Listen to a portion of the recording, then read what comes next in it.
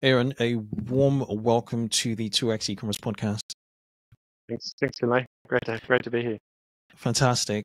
For everybody, really excited to have this conversation with you. And let's start off with you, your backstory. You currently run and operate ShopGrok. Where did it and how did it all start? Yeah, sure. So, ShopGrok's been around for almost 6 years now. But prior to that, I've been working in pricing and in strategy consulting. So I started my career at PwC in Sydney and spent a few years there. Then went and did an MBA in Spain, and from there went to work for McKinsey and Company in Singapore, and that's probably where I started really delving into the pricing space. Was working in pricing across retail, but also some non-retail segments at the time. But retail is kind of where I built up some expertise and decided to start to push my career in that direction. And so then my wife and I had our first child in Singapore, and we eventually moved back. And I started with Australia's largest retailer, which is called Woolworths, the supermarket. I was the head of price strategy and price analytics there for a few years. And that was an interesting, time as well, because it was 2015 to 2017. It was a turnaround phase for that company at the time. We were losing share to our largest competitor at the time, and price was a really big factor in kind of trying to get that turnaround happening. So it was a really interesting learning ground at the time. It was a big changeover in management, new CEO, new management team, quite a big company. So it was interesting to be a part of that. But after the MBA, I decided I wanted to do something entrepreneurial, and finally took the plunge early 2018 and started ShopGrok, and essentially I'm doing similar things to what I was doing in my prior kind of roles, but for other retailers and other brands. So we're bootstrapped to date, and we have been very much focused on the Australia and New Zealand markets. But I'm calling in today from Madrid, Spain. So I'm here in Europe. I've been here for a couple of weeks now, and the idea is to start to expand our presence here in Europe, and then potentially in the US later this year. So I'm really excited to do that while I'm here. We're excited to have you in Europe. So warm welcome again. Someone asked me this question a few months ago, and the question was, who's in charge of pricing? Is it marketing or is it finance? Yeah, it's one of those questions where if you talk to 10 different people in retail, even in similar verticals within retail, you'll get a different answer. So, and within all of our clients or customers, our stakeholders are different, and there's not always the same role description. So, I think it's interesting. Like, it really depends on the culture of the organization, obviously the size of the organization. And sort of how they differentiate. If some retailers' price is really part of their core strategy, there might be a price leader in the market. Other times, they're a brand-driven organization, or they have other strong elements, and price might be less of a top priority. So just tends to differ. But the larger retailers, they might have a pricing function and that owns in inverted commas owns pricing. But even then, that was when I was in my role at Woolworths, I was the head of price strategy. But you certainly wouldn't say that I own pricing. The buying team, the category managers are really the ones who tend to own. They set the prices and they know the category. And so if there is a pricing function, that they tend to provide support. As far as analysis and data and insights. And it usually does come down to the buyer, whoever's managing the category, to really kind of use price as a lever to drive sales growth and profitability at the end of the day. Yes, majority of our listeners run D2C operations or Amazon stores, so they're in the SMB space. And yeah, it's quite interesting. They set the price initially, the founder will set the price initially, and then it could be a marketing play, particularly if they built out, brand, equity. And then if finance is not happy about it in terms of profitability, it's an issue. So it's very, very interesting nonetheless. Yeah, we find that there often tends to be a bit of healthy tension in businesses where there is, especially businesses that have an offline and an online presence. There might be, a traditional brick and mortar part of the business that are trying to drive profitability, but then the e-com team are trying to drive, visitation and click through and sales online, and they want to be really price competitive because it's a lot more transparent to customers online. So we often find this tension between the team, the performance marketing team or the e-com team are really trying to drive price competitiveness and volume, and perhaps the category managers or maybe the store teams are wanting to drive margin. So there often tends to be internal conflict as to who exactly sets the price at the end of the day.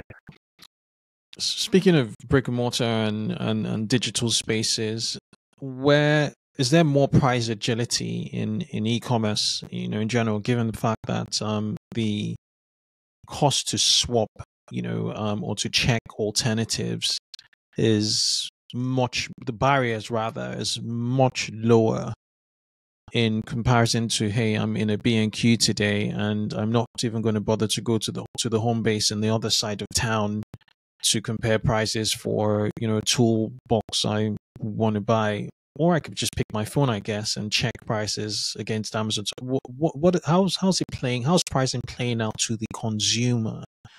That's either in an aisle or at home.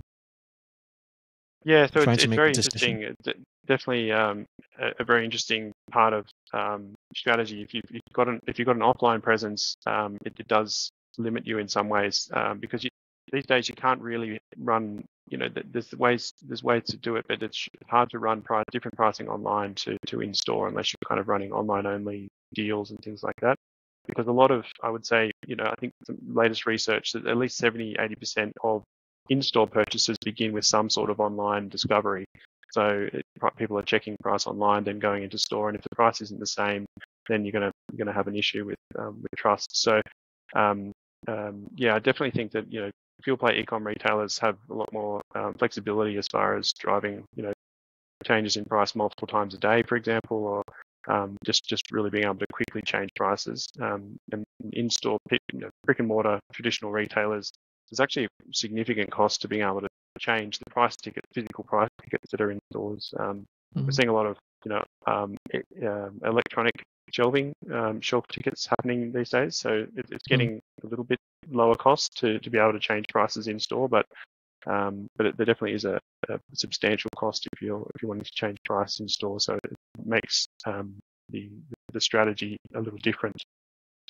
Interesting. And then we are seeing like different strategies employed to try to combat that. So a retailer with an in-store presence that's trying to compete with the likes of Amazon or other pure play e-com retailers, they may have some sort of online only range, for example, or they might have just online only discounts. You might see sort of below the line marketing happening. So if they've got a reasonably good personalization or rewards scheme, they might be able to drive some rewards or discounts below the line through EDMs or other marketing.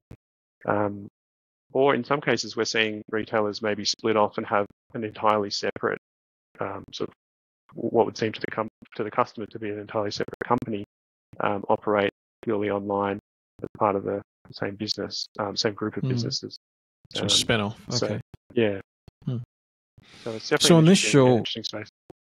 Yeah. So on this show, we're on side e-commerce, as you can imagine, pure play e-commerce, businesses. So what tips would you, or what frameworks really? We speak frameworks in this pod also. What pricing frameworks would you give pure play e-commerce, businesses to thrive in marketplaces in which they operate? Yeah, I'd say you definitely have the advantage of, as I said, being more flexible around pricing and being able to make quick moves and adjust in a quicker way.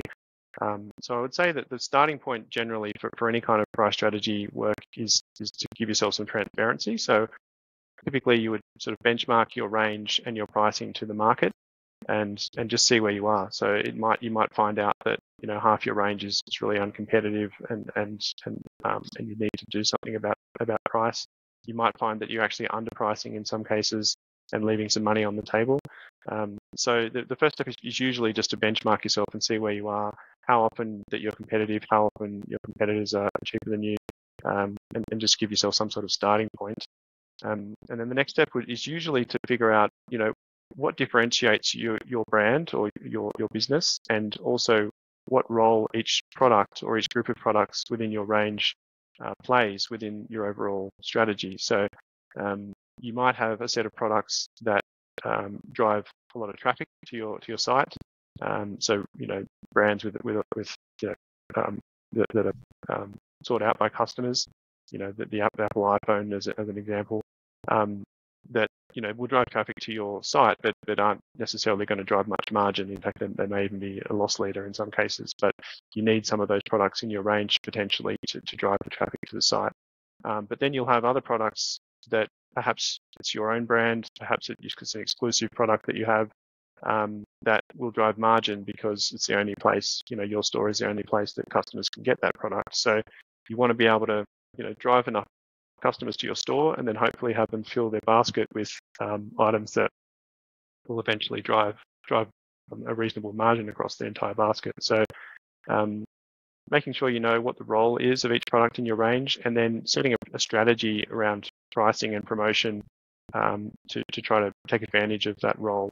So and then there's different ways to do that, different types of approaches, whether it's pure EDLP strategy, which doesn't work so much in most categories online, versus a very high-low strategy where you're starting at a higher price, you're doing really deep discounts, and usually something in the middle tends to work best, where your everyday price is sort of fairly competitive, and then you're using targeted promotions to try to drive traffic when in ways that sort of give you an overall uplift in volume.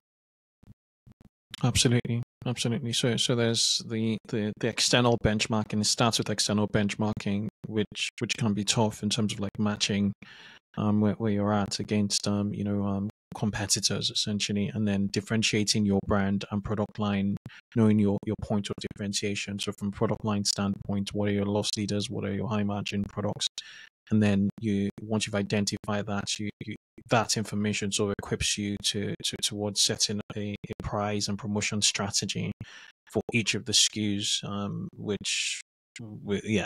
Okay. So in order for you to set the strategy, you need to benchmark and then go for it.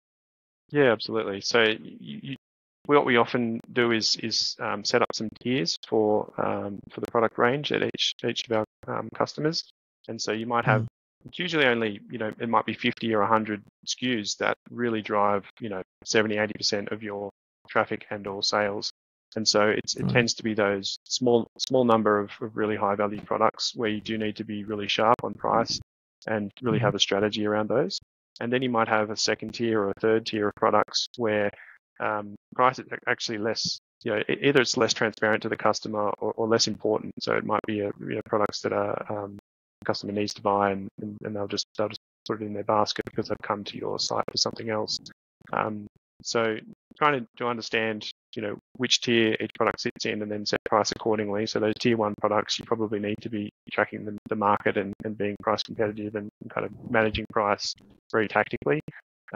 Whereas the second and third tier products, you're probably optimizing for margin and trying to, remain within a band of competitiveness from a price point of view, but not necessarily chasing the market on every single price move. Interesting. Very, very interesting.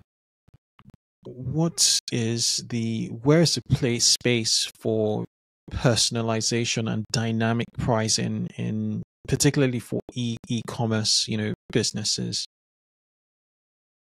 Yeah, I think I think it's the holy grail, really, being able to personalize pricing according to individual customers. But there are lots of steps to get there. I think the first step is really having some sort of program, rewards type program, that allows you to collect some information about your customers, to be able to know a bit about them, and to be able to to tailor their experience accordingly.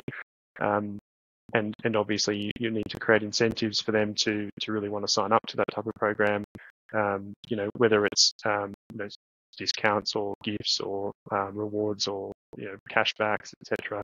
Lots of different ways to do it. But at the end of the day, if you can develop a program where more than half your sales is sold by to customers who are in your rewards program, then from there you have a lot more information to then be able to tailor pricing, promotions, and other marketing to them on an ongoing basis. And price is probably just one part of that. But if you can get there, then you can definitely sort of figure out based on spend patterns, who are your most valuable customers, reward them accordingly. Who are the customers that perhaps you are buying one category and you want to expand them to other categories. There's lots of different kind of ways you can then segment that customer base and kind of drive different pricing or different promotions according to their patterns of purchase in the past.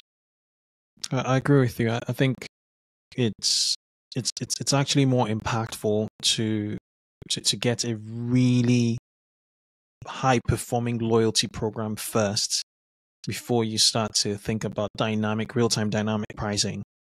Absolutely, I think these days it's almost half of the course. You really need to know more about your customers, to be able to build a strong retail offer these days. Gone are the days where you can sort of just place customers on a site and expect customers to come and buy them, or if you do that, you're not going to be very profitable long term. If the only lever you have is price, then it's not going to work unless you are the price leader, which is unlikely if you're an SMB trying to break into a competitive market. So I think a really strong rewards program is a fantastic way to drive loyalty and lock in, especially these days customers with this cost of living prices still on the minds. Inflation has peaked but around the world, but customers still have cost of living top of mind.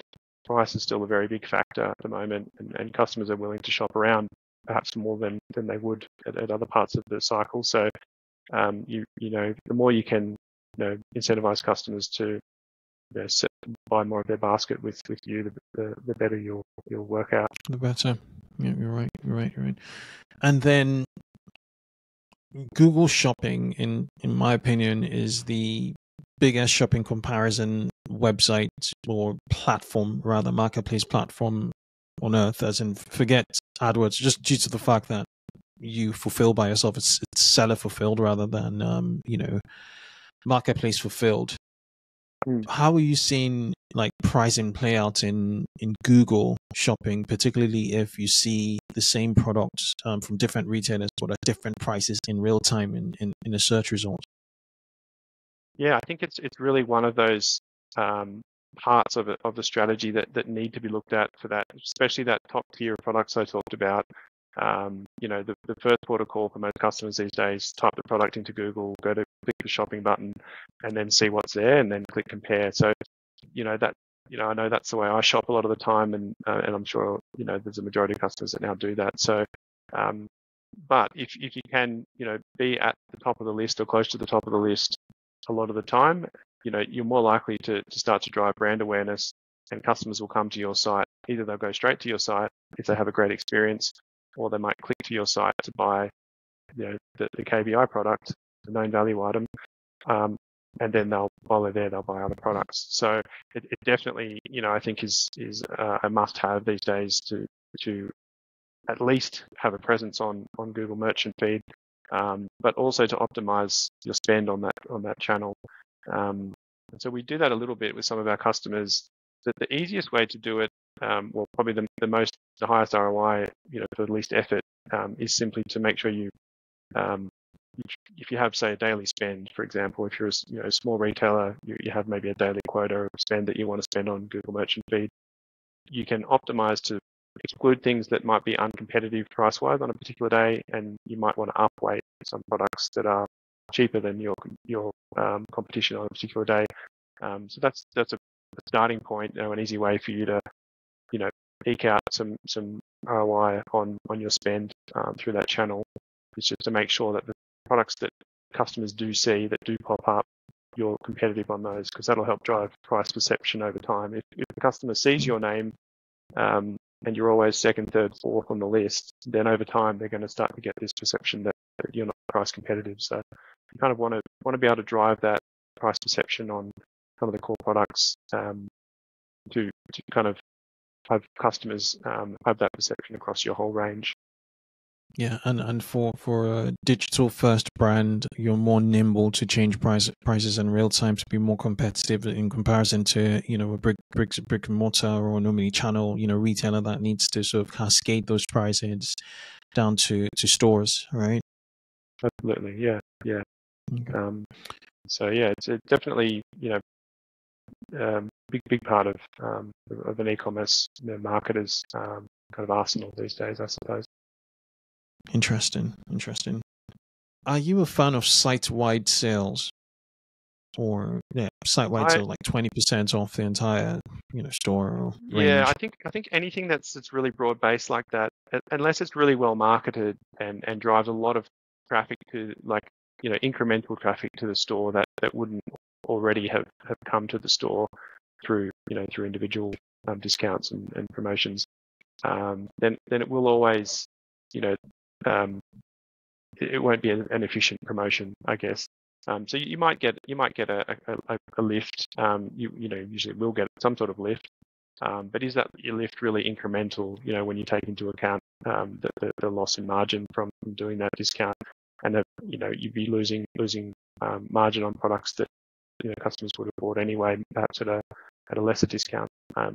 So it can be useful if you really want to drive short-term gains, but I think you generally will find that segmenting or planning your promotions in a more nuanced way, and being more targeted and more thoughtful about exactly who you're trying to target with the promotion and what kind of uplift you're expecting, then you'll generally see more long-term benefit. So whether that's doing brand-based promotions that perhaps you can have your brand partners, your suppliers contribute to, or whether that's actually going product by product and being able to promote the products that actually matter to customers and drive incremental uplifts that way, tends to have a better uplift. I think the kind of broad brush promotion that sometimes does work a little better is like a spend stretch type promotion, where whether it's an individual product, buy two get one free, or it's spend $100 and get $20 extra. That type of promotion does have often does have the effect of expanding your basket and kind of customers putting extra things in there that they may not have already done so. So if you are looking to use a broad brush tactic that is easy to implement, sometimes a spend stretch is a better way to go. How would you describe Apple's pricing strategy? I think Apple's one of those companies where it's a relatively easy strategy to implement, because it's similar to being the price leader in the opposite end of the spectrum you're a really big retailer and you have really strong buying power.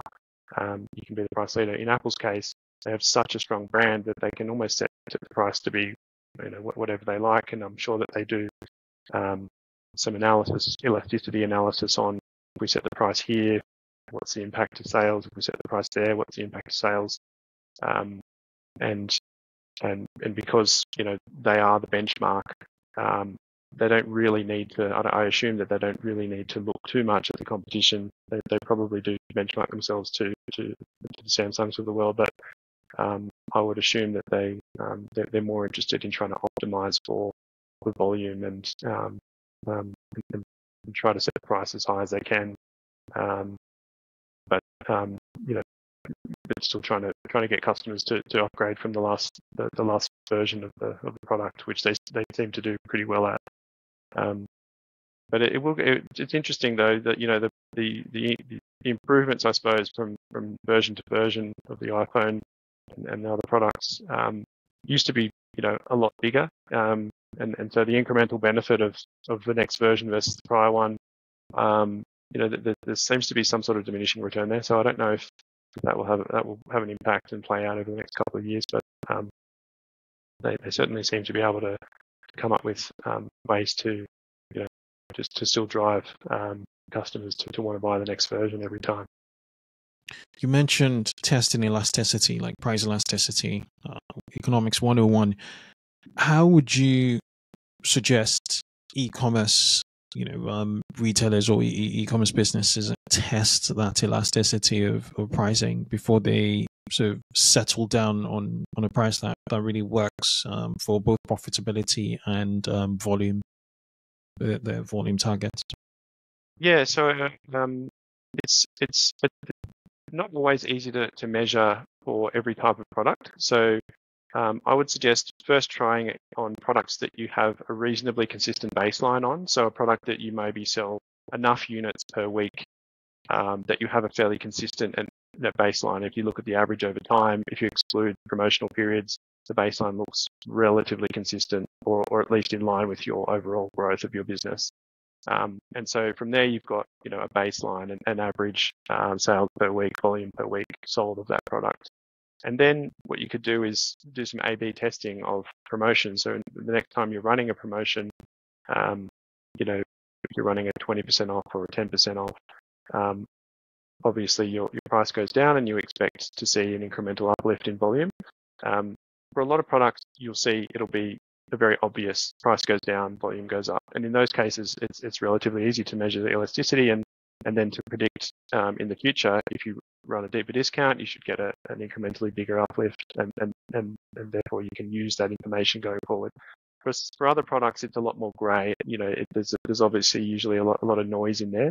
And usually products with a higher interpurchase interval that, you might not have a lot of sales every week or they're a bit patchy, or there's other factors at play, seasonal factors, then it becomes a little bit harder to really derive a good elasticity number. But, it does tend to be products that are, highly competitive, sought after. They're the ones, that do tend to have, strong elasticity. If you provide a discount to a customer, they will buy more of that product. So just knowing, if you do some tests on specific products, then you might just have an idea of generally for each of your categories, how elastic they are and how they react to promotions. Certain categories will, drive a lot of uplift during a promotional period and others not so much. But you also want to make sure that, if customers depends on the type of the product. If it's a product that customers do buy consistently, supermarket example is different to, a piece of clothing that they might buy once a year. So if it's something like, something they buy all the time, then they can stockpile that product during a promotional period. So we generally call that forward buying. And so essentially you're just stealing sales from a future period if you run a promotion. And so when you're measuring elasticity, you want to also account for the effect of forward buying or cannibalization as well. So you might have also stolen sales from another product that the customer may have already bought as well. So a few elements to consider there, but having a good idea of how reactive your sales are to promotions is a good thing to know. Yeah, pricing is very, very, very dicey. If you, the buying, bringing your future forward is a big. I've experienced it a number of times. I want to speak to retention. So we tend to reward customers who subscribe with discounts. So it could be a 10% or a 15% discount longer term. On the flip side, cell phone operators or mobile phone providers tend to give cheaper prices to new customers. So they're kind of like completely polar opposite strategies. What are your thoughts on maximizing customer lifetime value for retailers, particularly retailers that have that subscription edge or have the ability to generate, repeat customers over time? How does pricing really get into that CLV equation long term? Yeah, I think you definitely need some acquisition strategies, but you also definitely need some retention strategies. So, the acquisition strategy tends to be, discount off the first order. Sign up to our newsletter. You'll get a coupon code for 10% off your first order. That kind of thing, and that's a great way to as we mentioned before, to drive your rewards program. Have more customers kind of sign up and be part of your community and be able to then market to them. As long as you keep providing them incentives, and there comes the retention piece. If your existing customers are seeing you reward new customers, usually these offers are sort of new customers only type thing. Then you're going to create some trust issues there. So you also want to definitely have ways to incentivize and reward existing customers, whether that's through some sort of club or member pricing program. We're seeing a lot of e-com retailers these days have separate member pricing online to their normal pricing, which can work in some cases. It can get a bit kind of, I think from a UX point of view, it sometimes looks a little clunky depending on the implementation, but definitely, again, another way for you to drive membership to your reward program. If you've got member pricing or like either a percentage off discount or specific pricing per product if you're a member, that's also a good way to drive retention. We're also seeing a lot of sort of subscription type pricing. We work with a couple of retailers in the pet space, and you subscribe to have your pet's food delivered once a month or once a fortnight. You'll get a discount off that as well. So that type of repeat purchase subscription discount is also starting to become a lot more common for retention of customers too. Okay, so with ShopGrok, I want to talk about ShopGrok. You've worked with the likes of Aldi. Aldi is huge when it comes to pricing. You can't get any in the UK at least. There's Aldi and there's Lidl. They're hugely price competitive. You worked with the likes of Woolworths, which is the equivalent of the Tesco. It's huge again in Australia, and KFC. What are the learnings we can take, in the SMB space from this huge retailers pricing, takeaways, particularly how ShopGrok has, essentially helped them execute on their pricing strategies? Yeah, I think as we mentioned before, we work with a lot of large retailers and lots of smaller retailers. I think the advantage of being smaller is being nimble and being able to react quickly. You also don't have that cost of doing business that a lot of these larger retailers have. So, if you're competing against retailers that have a store footprint, they have a much larger fixed cost, and they'll need to be making a margin on that to continue to operate. So, I think that actually it's assuming that you can build a brand and bring customers to your site, and you've got some way of differentiating using one of the levers that we mentioned earlier, you definitely can compete in this market. It is competitive, and there is consolidation happening. The bigger retailers are getting bigger. They're getting more sophisticated. Their digital presence is growing, and so it is a difficult environment. But I do think that if you can build a brand, particularly if you can build have exclusive products or ways in which to drive customers, whether it's through your service or your delivery or other ways to kind of differentiate yourself. There definitely are ways that you can build a strong business and grow rapidly and compete against the likes of the big supermarkets. Okay. What do you want to describe Aldi's pricing strategy? So yeah, I haven't can't say I've worked with them recently, but I certainly from a customer point of view, I mean, they're one of these retailers that has a pure EDLP strategy. So they do almost no promotion, and they're simply driving, they have a small range. So they'd have a smaller range than a typical Tesco, for example, maybe only a couple of thousand products. But because they have such a narrow range, it means they can be, they can negotiate very hard on that product to get a really good cost price from the supplier, and therefore pass on a really low cost to the consumer. So they work very hard, I think, on, from an outsider's point of view, on, making sure that every single product in that range is of use to the customer, keeping the range as narrow as possible. So only offering usually just one choice in a particular category, maybe two. Whereas the bigger, Tesco's of the world will have several brands competing in the one category.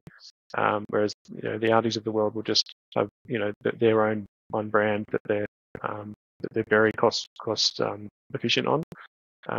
They may have one or two tiers of products, a good and a better, not necessarily a best. So they're definitely competing at that entry price point level. And they don't necessarily try and do things that are not part of their value proposition. So, they don't really have an e-com presence. They don't really do a lot of e-com related marketing, etc. I've read that they are trying to build that, but certainly their bread and butter is customers going in store and getting better prices for what they buy in the supermarket.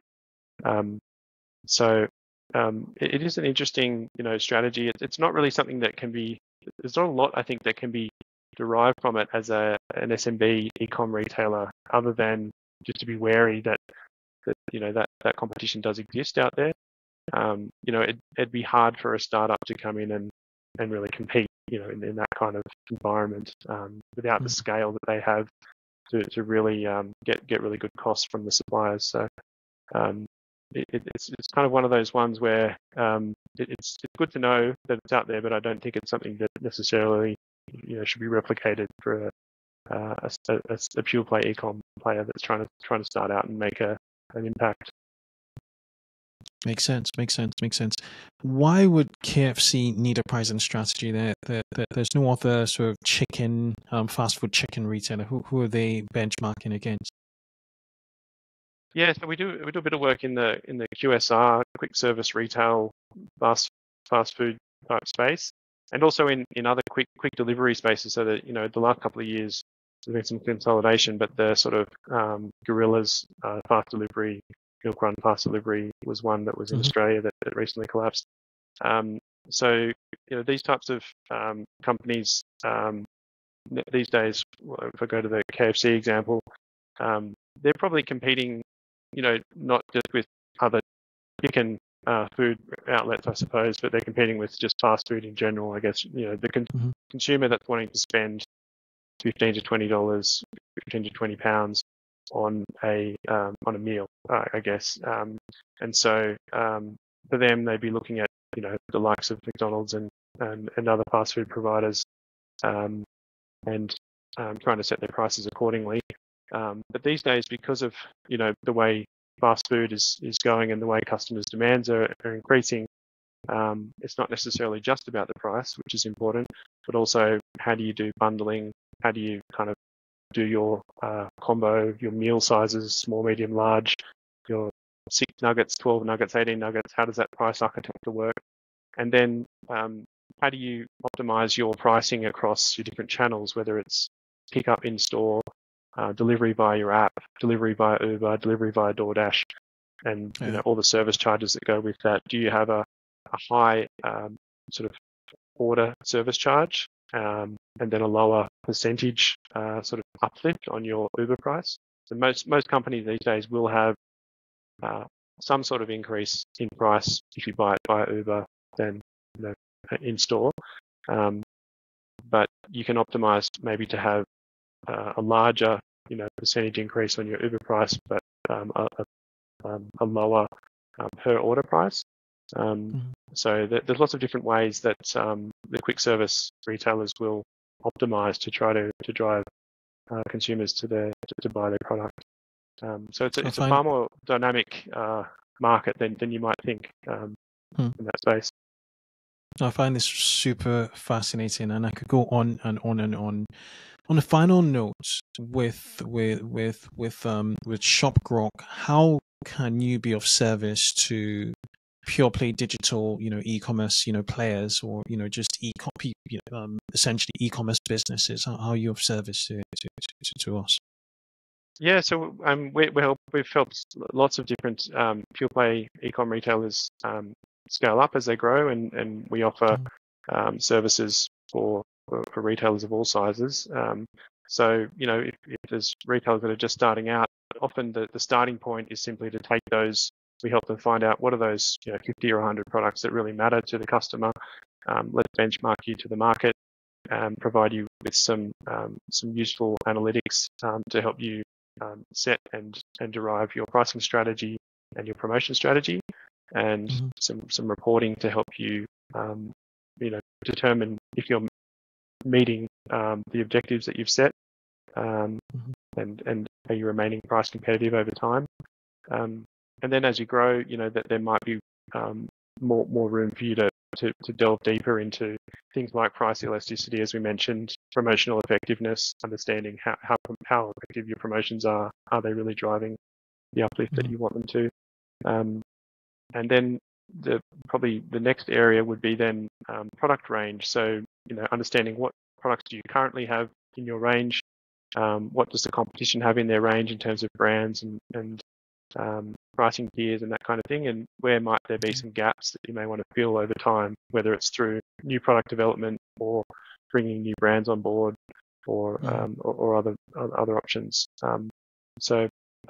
Definitely, lots of ways we can help small and medium-sized e-com players get started and remain competitive in a pretty competitive market at the time. Oh, super exciting, super exciting. I want to geek out here a little bit. I'm just theorizing here, whereby there must be a way you can measure your brand equity from insights you get from your price elasticity. And if your price elasticity is less inelastic over time, like an Apple, you have good brand equity. Does that make sense? And is there a way to benchmark that over time, your price elasticity over time, to understand, okay, how are people essentially valuing our brand and through pricing? Yeah, I think there's ways in which, I would say measuring the effectiveness of your brand is not necessarily something we do specifically, but there definitely are services out there that we've worked alongside that can help you do that specifically. For example, what reach do you have? How many customers know of your brand, and how is that growing over time, and what do people think about your brand? And a lot of that tends to be a bit more qualitative as far as research goes. Getting panels of customers and collecting bits of research as to what they think of your brand. But then what we often find is, either if we do that alongside what we're doing, or if you already have some of that internally, we often can correlate the actual price performance of your company, which we do measure, against some of these qualitative insights. So one thing that we often help do is correlate your actual price index over time. So do your price index versus the competition, versus the perception of your prices. So if you might have a qualitative piece of research or a panel that every once in a while you go to this panel once a month and you ask them some key questions. Does my brand X have low prices, or do they have great promotions? And it might be a scale type questionnaire. And then over time, you usually can see the qualitative measures correlate to the quantitative measures. And so we definitely help some of our retail customers set this kind of performance measurement up, so that over time they can see how much does price drive overall perception of the brand. And then we also usually will have an input into if there's a performance marketing team or an e-com team that's looking at traffic and visitation against SEMrush or SimilarWeb or other services that are looking at their website traffic. We can usually put our data alongside that to see, okay, if traffic is down or up in a certain week, is that related to price? How much does that correlate to how your prices were, how the market prices were in that week or that month? Or is it something else? It could be that there's something wrong with UX, there's something wrong with the creative, there's something wrong with the marketing. So we tend to be a part of the overall picture, but definitely an important one. Yeah, at least you can superimpose and see that there are any correlations, at least, from that perspective, especially if there have been any major, price updates. Yeah. Aaron, it's been a pleasure, having you. I've left this conversation smarter, just knowing more about pricing. So, and I'm sure everybody who's made it to this point would say the same. For people who want to find out more, about ShopGrok, it's shopgrok.com. I will link to it in the show notes. You're active on LinkedIn. I think we're connected on LinkedIn now. We'll also link to your LinkedIn. Are you active on any other social platforms? I think LinkedIn is the main one at the moment. I'm trying to increase my presence. It's not my natural kind of mode is to kind of be open on social media, but these days I'm trying to be more active on LinkedIn. So that's probably the best place to start. Brilliant. Thank you again for coming on the show. Enjoy Madrid, and yeah, we'll catch up sometime soon. Thanks very much. Really enjoyed the chat. Cheers.